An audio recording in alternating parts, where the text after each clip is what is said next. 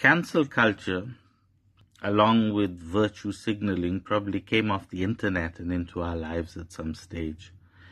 And I think it's part of the larger problem of people no longer making arguments that are supposed to hold logically, regardless of the origins of the speaking voice. It's a kind of shoot the messenger version of listening to people. In other words, before an argument is valid, you are asking the question whether somebody's allowed to say something at all, perhaps because of something completely disconnected from it.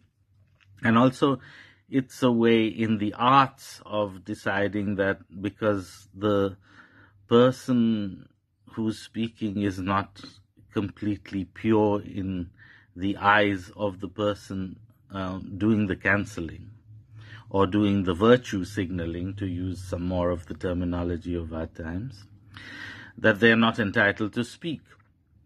I think it's part of the larger problem of not being able to listen to an argument on its own terms, regardless of whether the person making the argument has a pure and incontrovertible, honorable past, which I think is, in the most situations, irrelevant for the success or failure of the argument.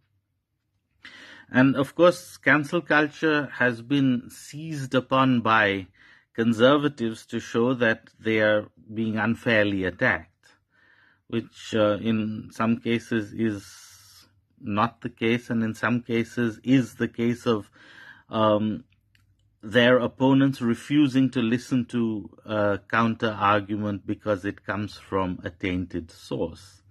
But, I mean, if we don't get beyond ad hominem formulations, then we're at a stage where what you have between your legs or you choose to put there becomes the basis of your right to speak about issues related to gender equality altogether. To give you a hypothetical example. And we don't actually listen to the details of an argument before we've already caricatured it, or in some cases refused to look at it at all. And I suppose that's what is meant by the term cancel culture. But then I might be historicizing this a little too much.